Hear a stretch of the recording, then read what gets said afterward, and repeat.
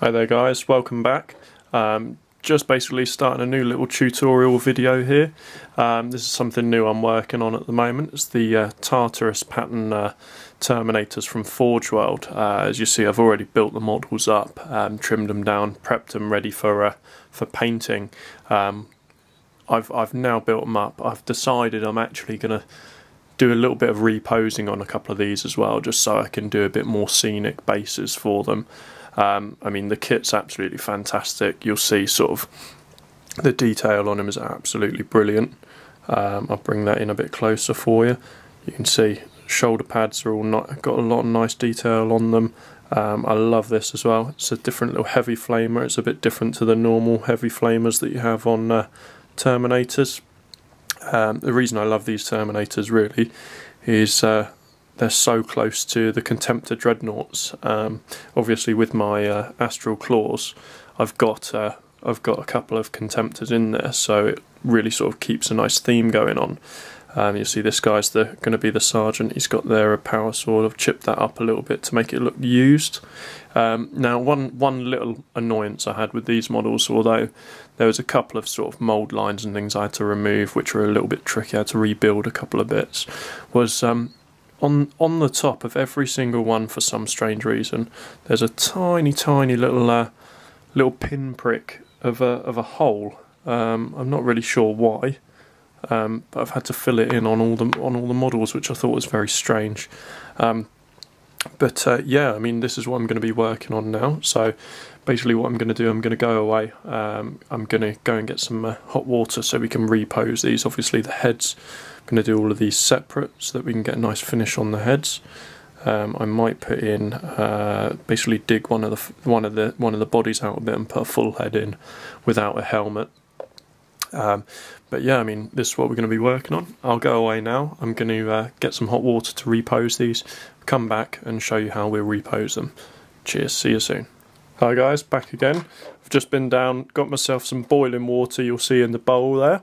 Now, what you need to do to repose these guys, I always use a pair of tweezers because obviously boiling water, you don't want to get yourself some burns, alright?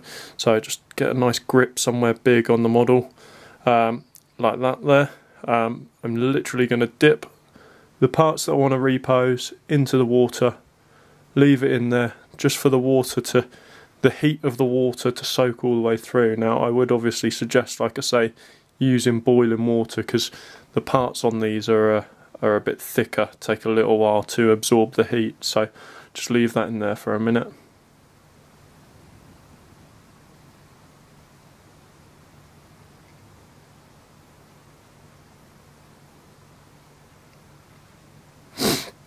It doesn't really matter that I've already built the model because super glue is fine going in water anyway, so just wait for that to go nice and soft. Let's just try that now. So we should find that's it. Yeah, the resin's getting nice and soft, so we'll be able to bend that now.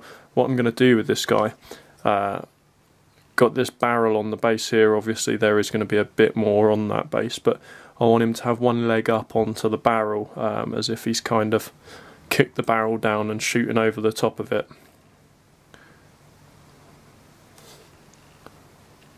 There we go, so just shake it off. Now we should just be able to put one foot on the barrel where we want it. Bend his knee, so we want the whole leg to come up. So you'll see we can put the leg up like that. Comes through quite nice. And then the knee is going to be going down.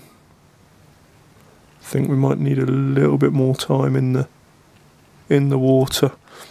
See, just like that. Let's say nearly there. I'm just going to need a little bit more time on the heat so that we can bend it just a little bit more. So back into the water he goes.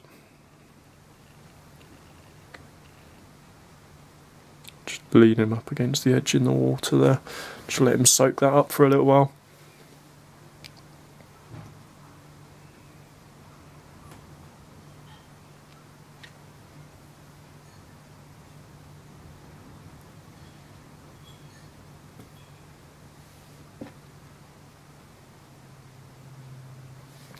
Right, give it another try. Shake it off again. you'll see when you put it back in the water it does try and straighten itself back up to the original position, so you need to try and get it done with as least sort of attempts as possible, really. So you see it's coming up, so we should be able to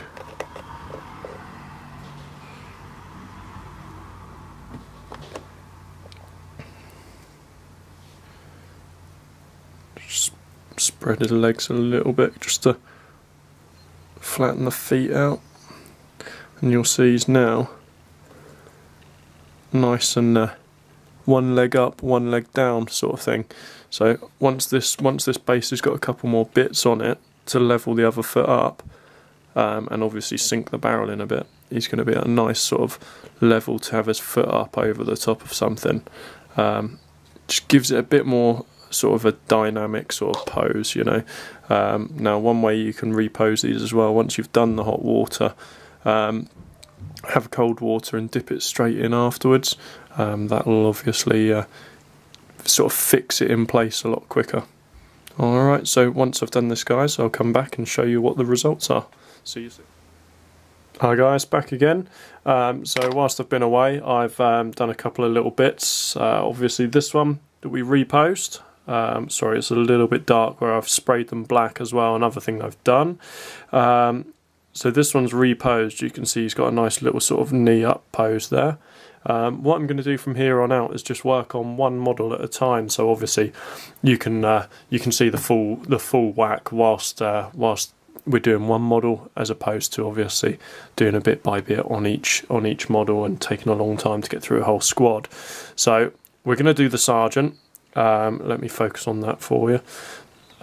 Pretty standard guy. Haven't really put any extras on here. I'm thinking about sort of tightening him up with a few little extra bits and bobs, but I'm not sure I'm going to do that. I might just keep this squad quite plain, quite simple, and do them on nice detailed bases instead. This guy's just armed up with power sword, which you can see I've put sort of chips along the power sword to give it a nice effect.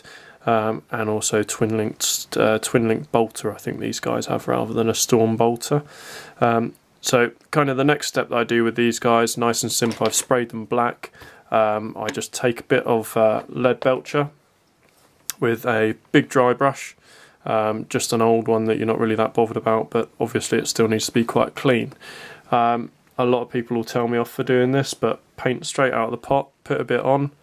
Just dab away in one of your paint trays just to get down to sort of a nice sort of empty brush, but enough to still colour things. I'll just move that out of the way, and then basically just work away at just dabbing rather than brushing. I always think that this gives a real nice sort of texture.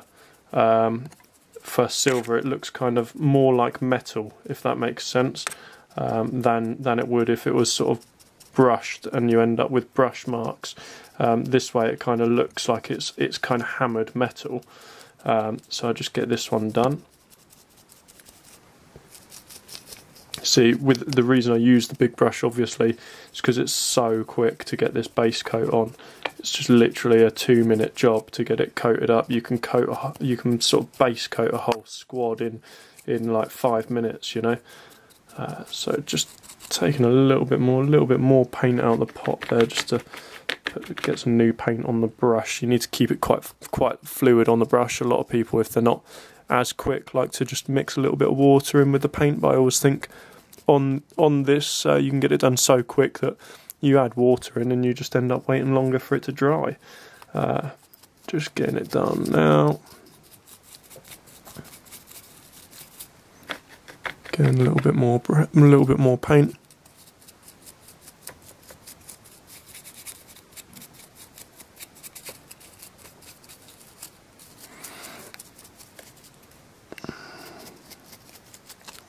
Yeah, a lot of people kind of think this is cheating a little bit, but hey, the whole game that I'm trying to, the whole thing I'm trying to sort of do here for people is show you how you can get like a reasonably painted model in a short amount of time, you know, so that you can build yourself up an army that you can go and then play with. and obviously still look pretty decent, you know. So let's just get under those shoulder pads in there.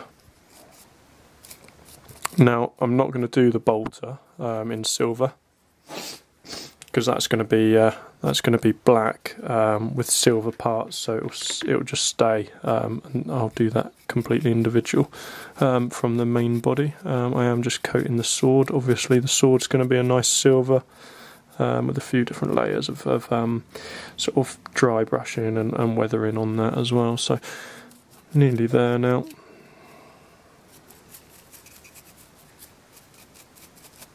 Okay, so just pop the brush in the pot so I can show you this one. So you see it's completely coated in silver now, so nice and quick. Now I would normally give it a couple of coats,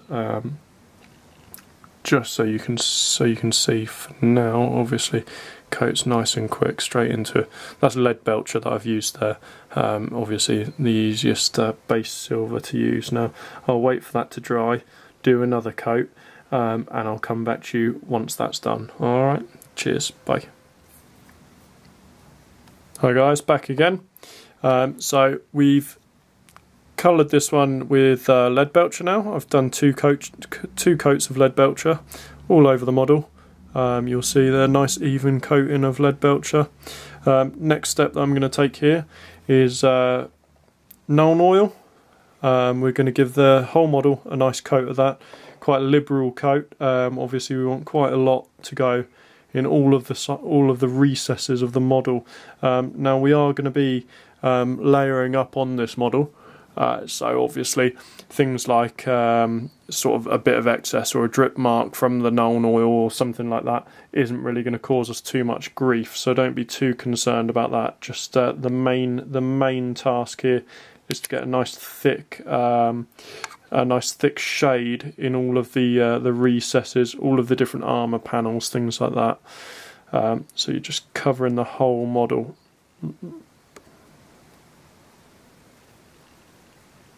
Make sure you get in all the grooves of the armour, all the different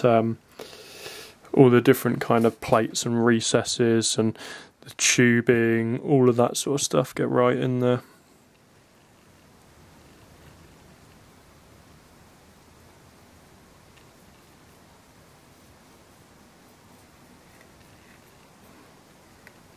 I do use quite a lot of Nuln oil on this, because like I say, you want it to really sort of darken down, really shade in the lead belcher.